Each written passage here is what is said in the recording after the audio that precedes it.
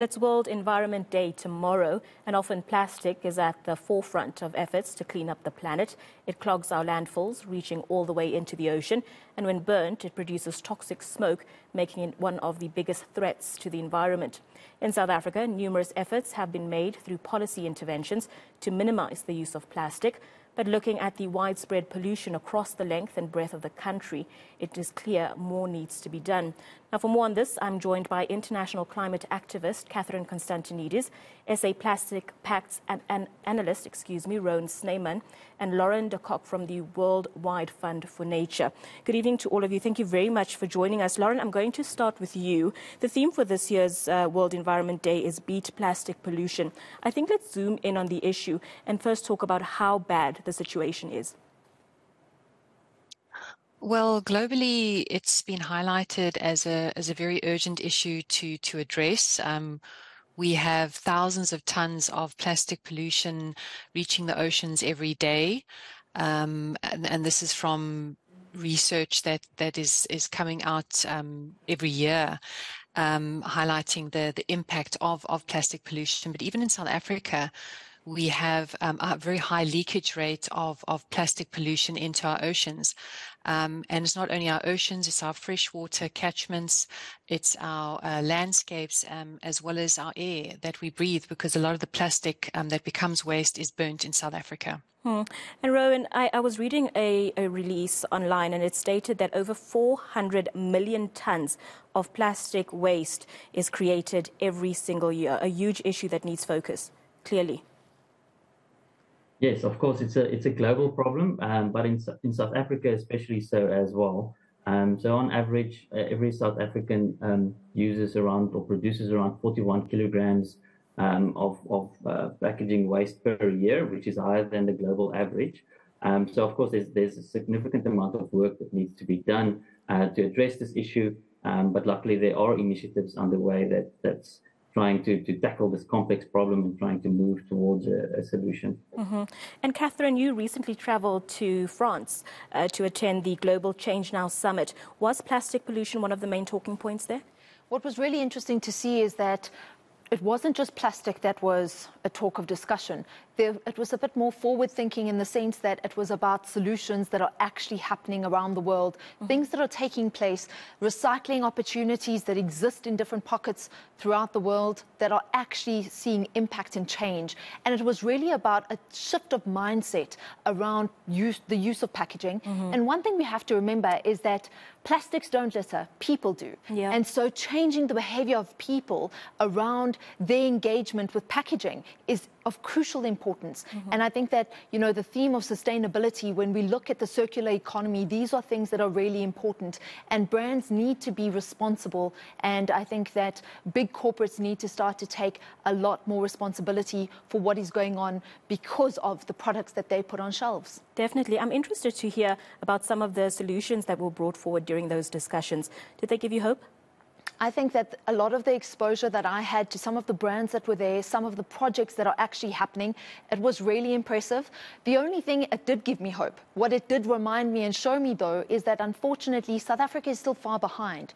There are organizations and companies such as Moet and Chandon who has actually gone and looked at their packaging, looked at the weight of their bottles. Yes, they are in glass, but they are doing what they can with their brand. There are many other examples of people who are doing extensive work. But I looked at this company specifically, understood their Natura Nostra sustainability program, and was able to see how the impact of sustainability is right from the top, right down to the farmer on the vineyards, who is actually producing the grapes, who understands fundamentally that if we don't take care of this planet, there is not going to be a beautiful planet for us to all thrive from. That's the unfortunate reality. Absolutely. And Lauren, let me come to you. Now, as South Africans, we've obviously seen small changes being implemented, like paying for plastic bags, restaurants using non-plastic straws and moving to biodegradable straws. But clearly this is not enough. What else needs to be done? Where do we start? I think Catherine raised a very important point where there needs to be accountability across the life cycle of plastics, and that goes right upstream to the petrochemical industry, who actually produce the plastic that we see every day. And then it also goes down to the manufacturers of plastic products, be it packaging, be it toys, be it sanitary products. I mean, plastics is all around us. And then, of course, to the brands and the retailers. There needs to be accountability and transparency and reporting of what is produced and how can we not only as South Africa, but also globally, tackle the problem of plastic pollution also from an upstream and a midstream perspective. So in South Africa, definitely policy is required. We do have policy which keeps the producers of plastic products accountable for the end of life. That's financially or operationally to ensure that the end of life is properly managed of these plastic products. But you also have the actions of businesses, and Catherine did speak about it, and of course Ruan at the South African Plastics Pact. So they have very progressive initiatives and of course time-bound commitments being made by the producers within the plastics value chain to ensure that plastics do not become waste and are circulated in the economy. Ruan, let me come to you. You are part of Plastic Pacts. Just talk to us about what the initiative does and also maybe discuss some of the root causes of plastic pollution. Okay, great. So the South African Plastics Pact is an initiative of some of the largest companies in South Africa, so including the brand owners, the retailers, there's recyclers and packaging converters. So it's really a wide array of different organizations. And our approach is to take a value chain perspective to try and address all the different points in the value chain where there are problems that ultimately cause plastic pollution in the environment.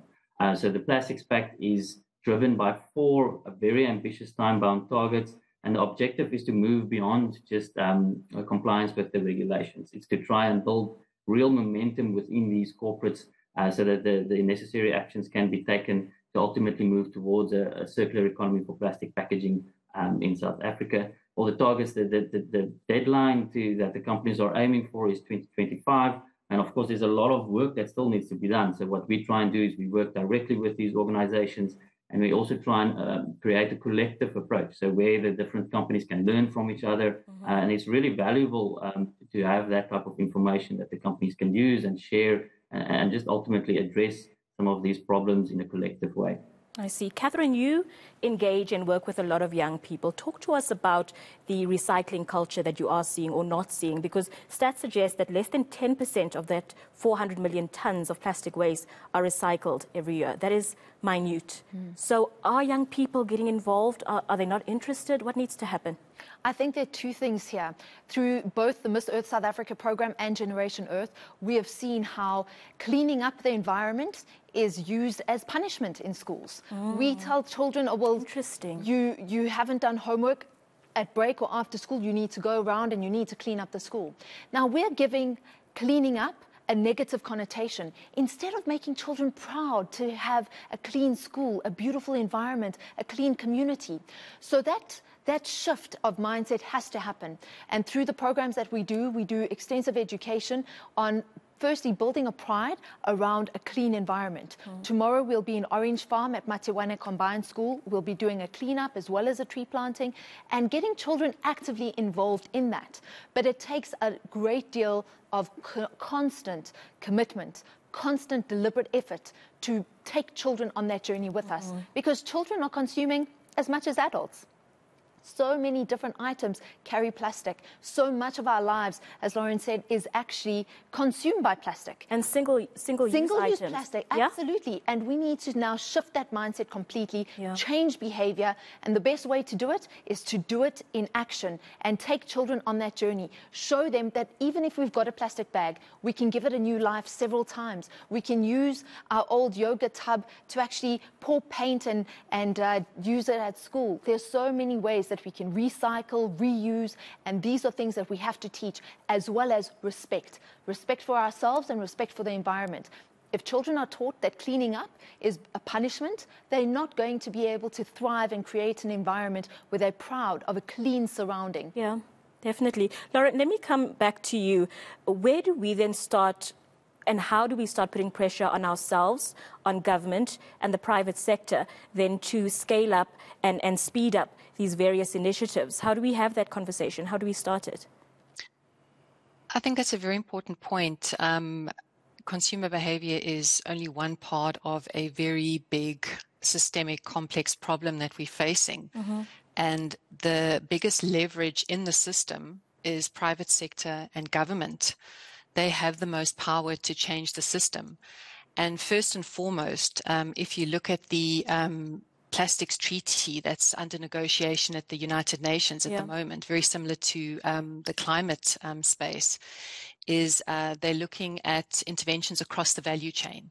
And the priority is really on reducing production and consumption of plastics. And I mean, that looks at bans and phase outs of problematic and unnecessary products. But it also looks at economic incentives, regulation. We do have some regulation in South Africa, but do we have enough? The momentum around making a difference in the private sector business practices, introducing more reusable packaging, reducing the amount of plastic packaging on the shelves, for example. I still think a lot more needs to be done in that space. So again, it's not just about what to do with the plastic once it becomes waste. It's about what can we do upstream in value chains to change the system so that it doesn't become waste. I think we really need to start focusing there.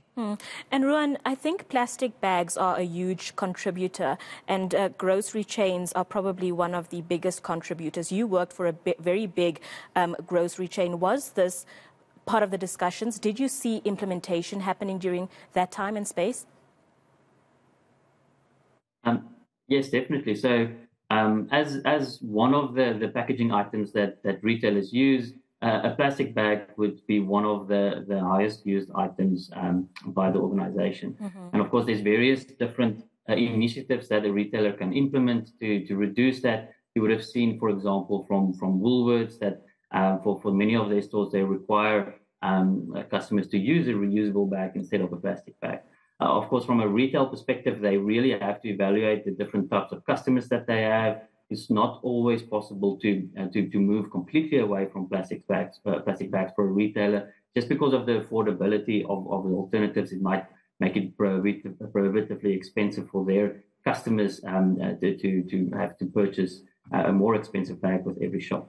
But of course, as Lauren said, just to agree with her, there's a lot that companies can do, that brand owners and retailers can do to really shift the momentum towards addressing this problem. I don't think we always need to wait for policy. Policy is obviously fundamentally important, but the private sector can definitely play a big role in driving this in the right direction and addressing the impacts they have, eliminating where plastic and packaging is not necessary and replacing it with suitable alternatives where it makes sense from an environmental perspective, but then obviously also designing packaging with circularity in mind.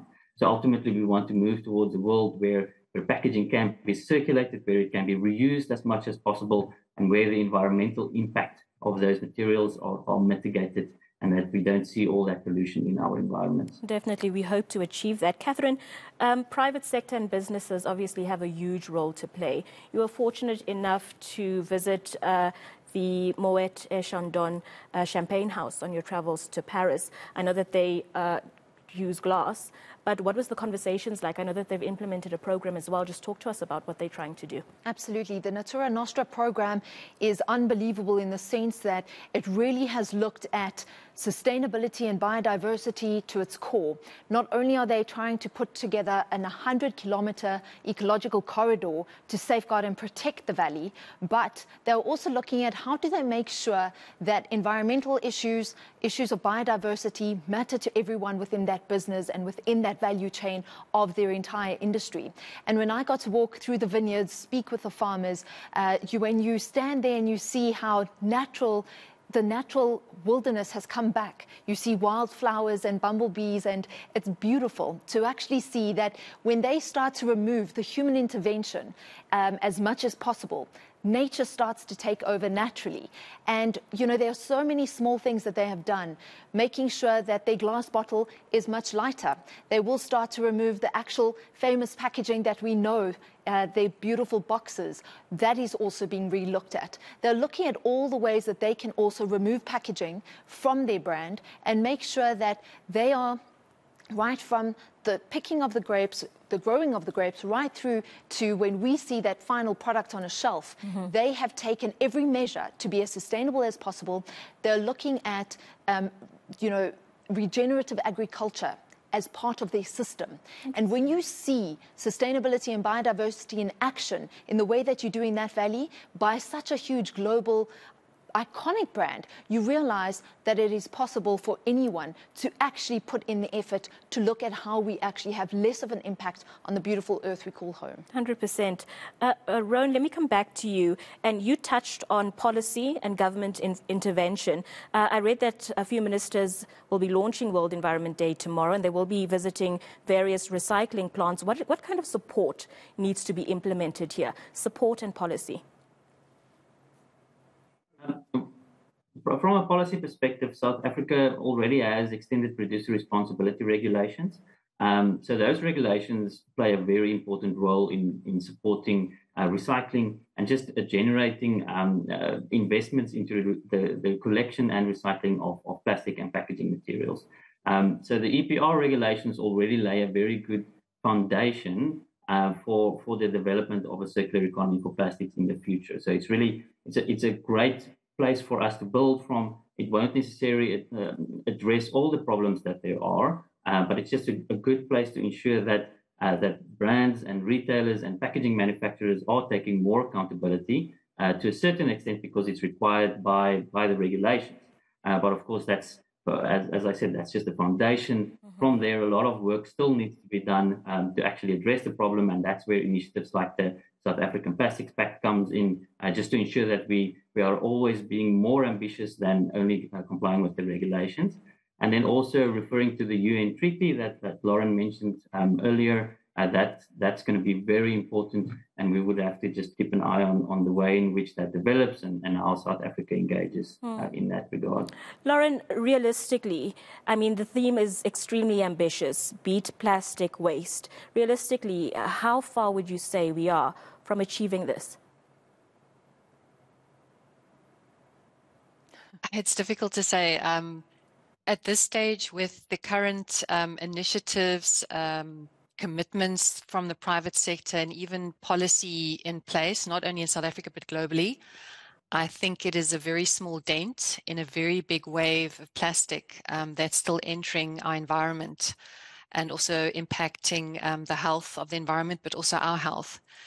And what we need and what the research is saying is we need a systems intervention, or it's called an optimal system scenario, where you have reduction and substitution primarily. Then you would have collection and recycling, and then proper disposal will be one, and also just to clean up the legacy plastic pollution, because there are millions and millions of tons of plastic in the environment that also needs to be collected and brought back and disposed of correctly in a sound way. So currently we still have a long way to go, I think. And I think the UN treaty is a good way of providing guidance to many countries through global obligations and control measures to try and get the ball rolling. But again, we need interventions from every stakeholder in the life cycle of plastic at a global level, but also in South Africa. Definitely. Catherine, still a long way to go, but tomorrow is World Environment Day. Talk to us quickly, because we need to wrap, but talk to us quickly about how we can contribute in our small capacity at home, in our communities. What can we do tomorrow to commemorate World Environment Day? I definitely think that tomorrow is an opportunity for everyone to look at one small thing that they can do in the long term. So, for example, if you don't recycle at home, take one waste stream, be it plastic, be it paper, whatever it might be, but start to recycle. Start to look at the items that you have in your home that land up in the bin that could be reused, recycled. Let us start to make habits, good habits, that really add value to the environment around us. I think that tomorrow is an opportunity for us to have these kinds of difficult conversations in our office spaces. Let us look at how we dispose of waste. What kind of recycle systems do we have that we could extend to our employees, that they could bring waste, because we don't have the waste systems that we require within our metros. So perhaps we can offer that as a service to the employees in our office blocks or in our, in our own spaces. But I really think tomorrow is an opportunity for us to make small goals that we can achieve. Don't try and do big things. And I want to say that anyone who can't see the plastic pollution and the waste crisis that we have in the city of Johannesburg, drive past any of the big landfills, and if you can just take in that smell, you realize that there's a crisis, and we have reached capacity with our landfills as well. We have to all do something, and waste stops with me. It's a personal action. Each of us has to take responsibility. 100%. Very interesting conversation and a huge issue that I really wanted to shine the spotlight on this evening. I want to thank all of my guests, Lauren, Rowan and Catherine. Thank you very much for your time and for your insights. I really appreciate that. Well, that was climate activist Catherine Constantinidis, SA Plastic Pact, an analyst Rowan Snyman, and Lauren de Kock from the Worldwide Fund for Nature. Tomorrow is World Environment Day. What are you going to be doing to play your part?